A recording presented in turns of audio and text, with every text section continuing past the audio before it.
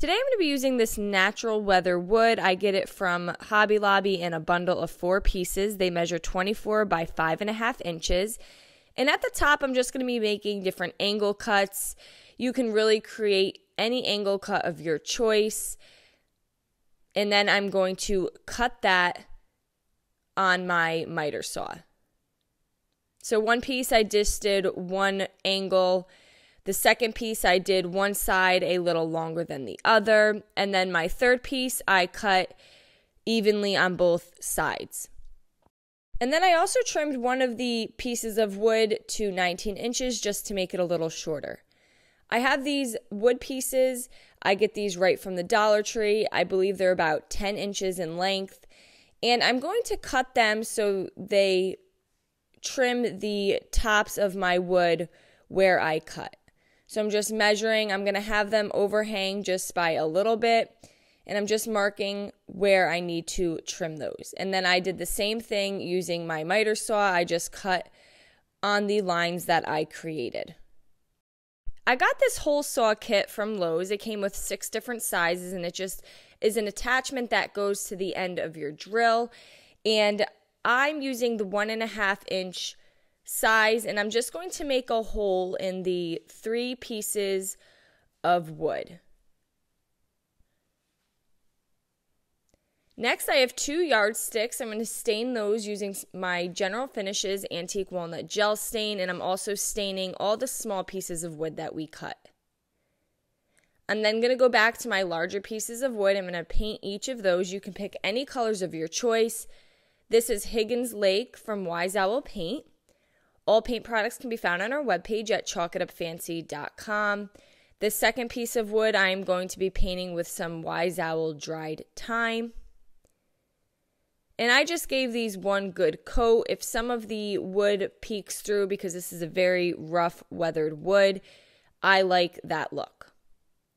And then the third piece I'm going to paint with some Wise Owl goldenrod. And now this is the piece that we cut to the 19 inches, so it is a little shorter than the other 2 pieces. Once everything has fully dried, your glue will not adhere well if your paint and your stain are not dry. I'm going to add these small pieces to the tops of my weathered wood. And remember, I cut these small pieces so that they fit onto each angle at the top of the wood. And I'm just adhering that with some hot glue. If this is going to be something that sits outside, especially in the hot weather or the cold weather, you do want to use a good wood glue. And I did that to all 3 pieces of the weathered wood.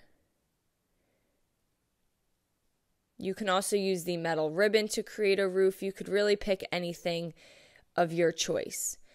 I'm going to lay the 3 large pieces of wood with the back facing up, and I'm placing the smallest one in the center, and I'm going to glue my yardstick to the back side.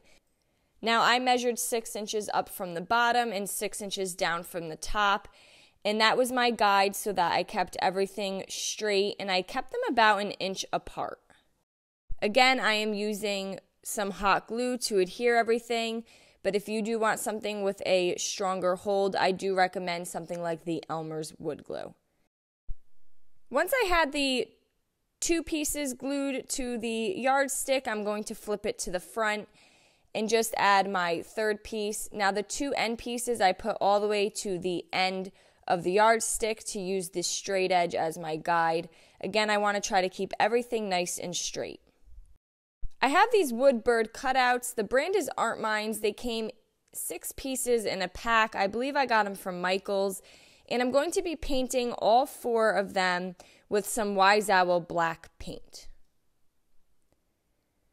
I'm going to allow that to fully dry, and then I'm just going to take a chip brush and apply some Wise Owl Snow Owl. And I'm just dry brushing this on. I want the black to pop through. Then I will lay those on my birdhouses. You can scatter them however you'd like to. And I'm going to glue those down with my hot glue. I thought it would also be cute if you added some words to it saying home sweet home with each word on its own slat. And to cover the hole, I added this little cute bow. And there we go. Now we just have this fun birdhouse decor. I hope you guys enjoyed this video. Paint products, tissue paper, transfers, and mesh stencils can all be found on our webpage at chalkitupfancy.com. And don't forget, you can also check out other tutorials over on our webpage. Have a great day.